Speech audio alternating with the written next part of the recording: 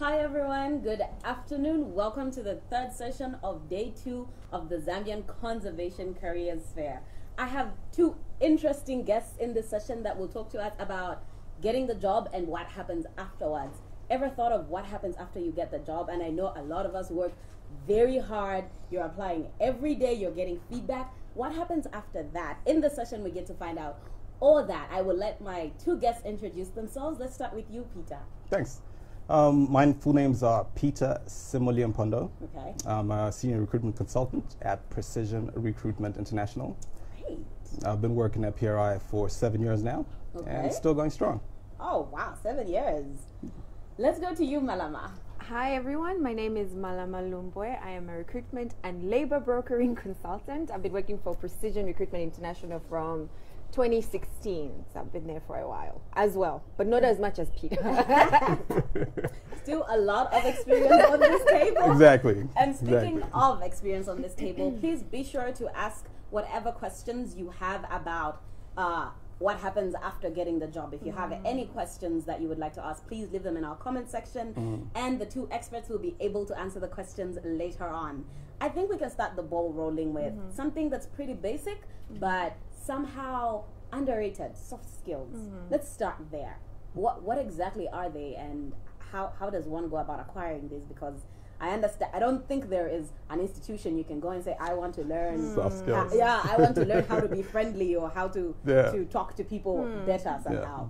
Okay, so I'll start get the ship sailing. So soft skills are very simple. I'm not going to complicate anything. They are just your personal attributes or habits that shape how you work. Full stop. So then makes you kind of think, oh my God, what are my habits?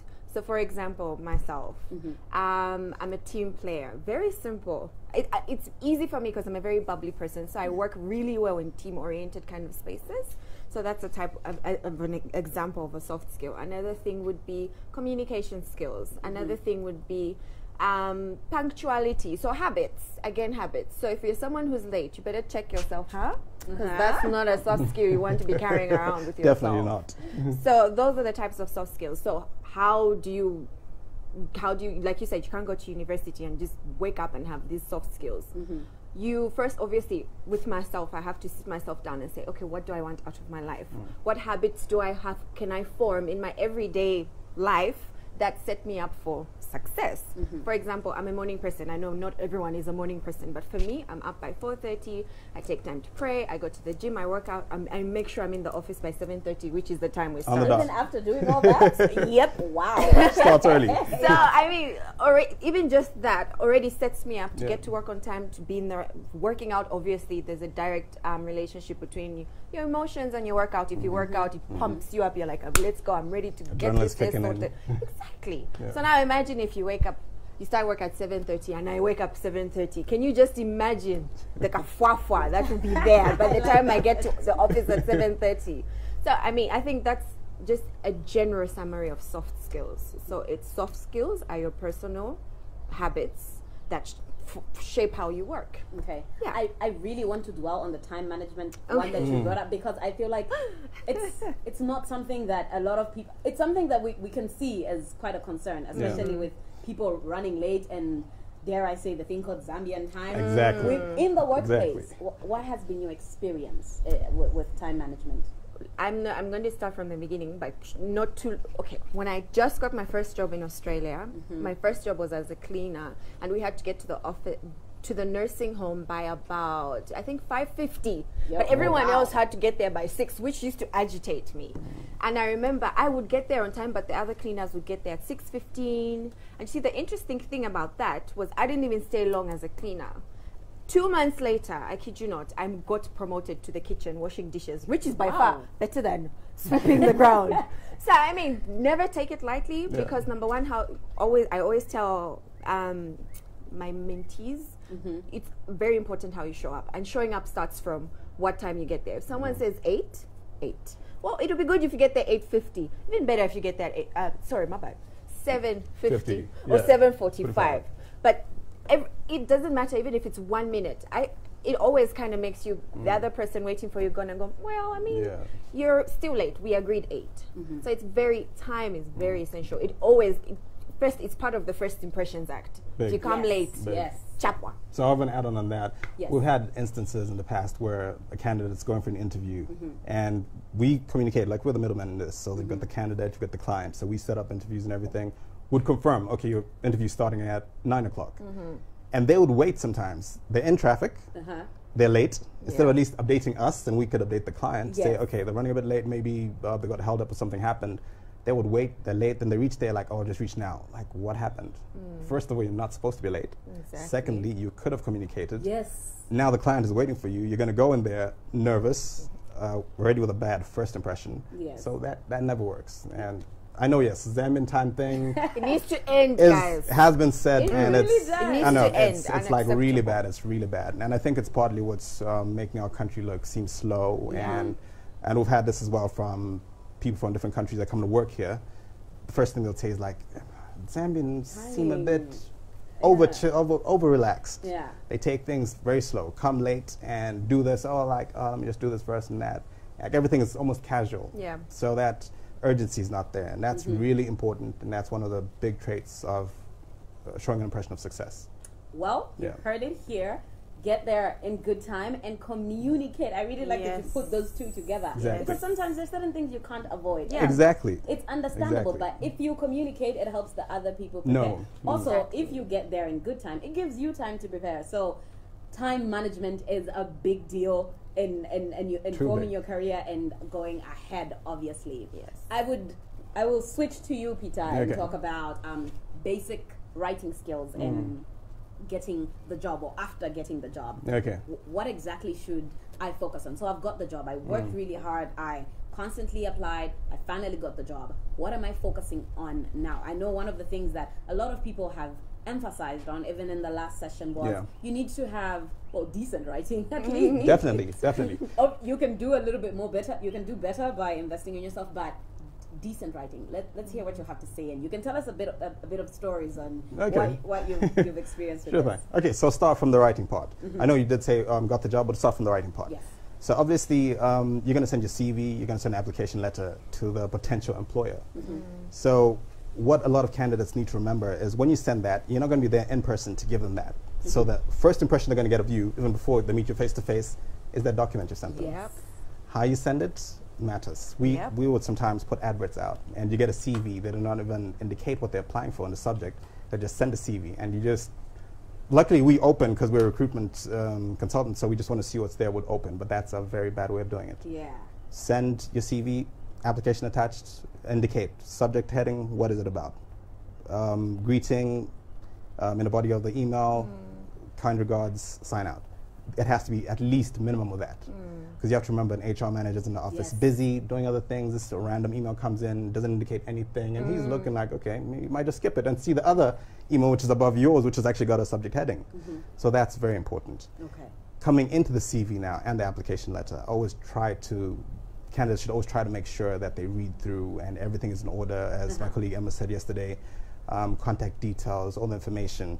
Again, this is very big on the way they sell themselves, because again, the employer is looking at the CV without you to explain, to say, oh, that That was year. a typo I meant to write. Yeah, I meant to say this. Yeah. And worst off, some would send without a date, or they'll say a date, maybe let's say going in this order from maybe say 1999 to 2005, 2006, and then you expect them to carry on going that way, and it goes back, they'll add again to maybe 2003, 2004, and you're like, okay, why is this date here not in consistency with other dates, and what happened here? So I always try to guide them when we meet them for a pre-screen, like it has to be in order. You don't want to lose the HR manager who's going through your CV. You want them to go through your CV without you explaining to them like, oh, I meant to say that there and that day. They need to be able to look at your CV and know this is what they're talking about, this is where they started, Yes. this is where they are to date, and that's where they're going. As well, try and add a bit of more detailed information to your CV, responsibilities, and that kind of thing. So they can know, for instance, okay, Mina is working for the conservation. Is she supervising anyone there? Yes. Does she have a team of how many? All these little things which you can indicate, which a lot of people forget to add, Yeah. tells the employer exactly how much capability you've got. So when they see these small things, oh, I'm manager, don't just say I'm a manager. I'm a manager, I'm managing a team of this much. If it's you're in charge of a storehouse or a store this big, this square meters, a team of this many, and that. items in the shop of approximately 2,000, this already paints the picture in the one who's looking at your CV. And before meeting you, they already know, okay, this one's at that level. You're coming in now for the interview, that's a different thing altogether, but they've already got a good idea of what you are. Now they're just basically trying to match that with the person. So now I'm going to jump a bit. Yes. Now you've got the job. Yes, So got the job. Yeah, so let's say, oh, that was good. You've got the job, you start. A good thing to have in mind is your goals. A good thing to have in mind is your goals. So this is when before you get the job, have your goals in mind. I like the way Malama said, she over there started as a cleaner, she rose up. If she's explaining that to me, that already tells me that she's ambitious. Someone else might just think like, oh, maybe she was lucky, but no, that already tells me. So when I meet a candidate, they talk like that, it already tells me they're ambitious. And they've got drive, they know where they're going, they want something more than what they already have. So when you've got a goal, you've got a direction, you've got a guide, you're going with that. So you have your long-term goal, and you've got your short-term goals to guide you step by step to reach your long-term goal. When that's in place, it's going to guide you. Even if you move from one company to the other, those goals are going to guide you. Unfortunately, we get some candidates who'd say, I saw an advert for this role. Maybe they're finance, and they just see a random advert for maybe an admin, and they just think, okay, you know what, here, I'm an assistant accountant, that one says admin manager. And that's even closer. You've got some very different type of roles, and they'll say, no, I want to apply for that as well. I know I can do the job. Like, yes, you can do it, but it's not really in lines. So we even have to guide them sometimes. Like, it's not really in line with what you studied, and it's not really in line with what you're aiming for. So you can't just get one job just because you think, oh, it's going to pay more money, and then you get the job. Then what happens next? Before you know it, you're going to be frustrated. You're going to have a bad attitude. You won't want to do your work. You just be reaching work to sit on a chair and show you're at work, but you're not doing your work. That's not important. I love the way Steve Jobs said it.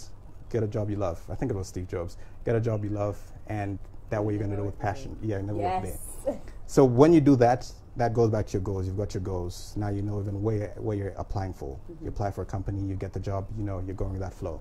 Systematic, you're enthusiastic. People want to work with you. Promotions from there come easier because now you're putting in 100%. Your seniors are seeing that. Before you know it, promotion is in line, they'll consider you first. With a bad attitude, no goals, you just go any which way.